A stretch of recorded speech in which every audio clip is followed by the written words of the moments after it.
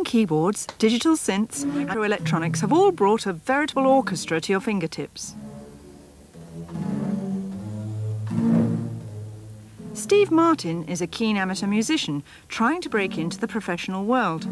But it's one thing making up your own tunes and quite another writing for somebody else.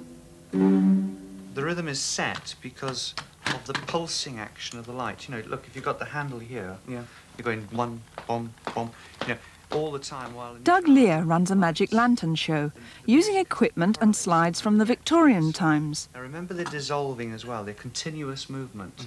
So the sound needs to be sort of flowing through all the time. It's got to have rhythm. I mean, he wants a piece of music to go with a special sequence of slides.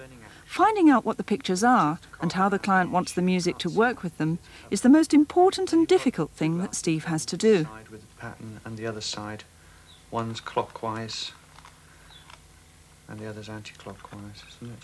So that you have a vortex, and that means that your eye is pulling and pulsing to that rhythm. So the music somehow has got to give a movement, it's got to swell, because, you know, we're bringing the light up and down. You get the idea? Back in the studio, the creative work starts. First, a rhythm track.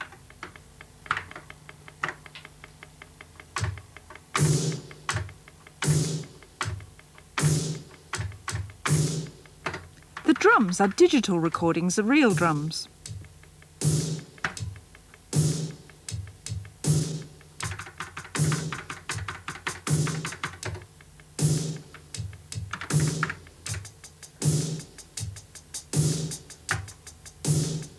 And this is a digital recording of a real voice.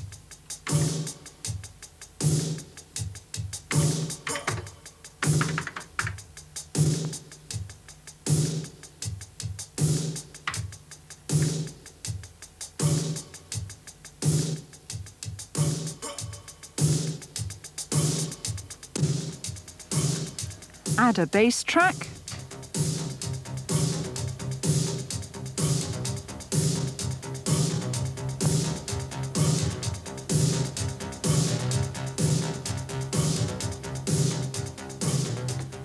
And after some adjustment, a line of melody.